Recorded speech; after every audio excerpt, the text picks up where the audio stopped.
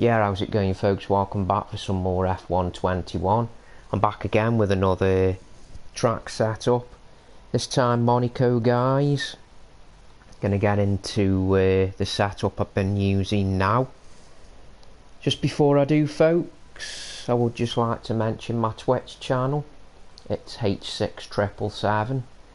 Guys, I'm trying to get 50 followers at the moment. If you'd like to stop by, check it out, maybe drop me a follow, you'd be doing me a favour and helping my channel grow.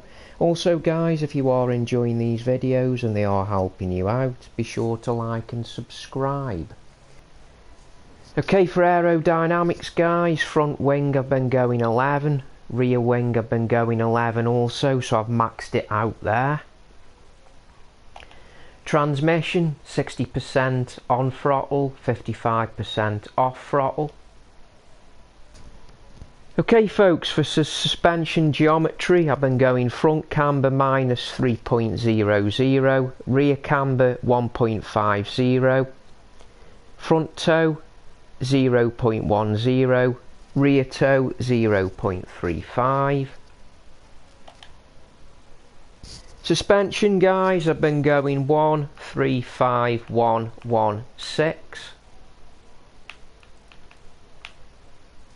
Brakes, brake pressure 100%, front brake bias 55%. Tyres, 22.2 on the front tyres, both of them, both right and left. Rear, 23.1 on both. So yeah, this is the setup I've been using for Monaco, guys, for short races, 25% and below. If you'd like to check it out, try it out maybe, let me know in the comments down below how you've been getting on with it.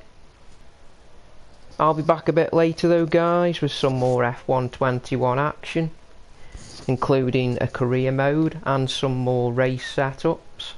But in the meantime, folks, if you are enjoying these videos, be sure to like and subscribe. Anyway, guys, until next time, you take care. Thanks for watching. I'll catch you next time.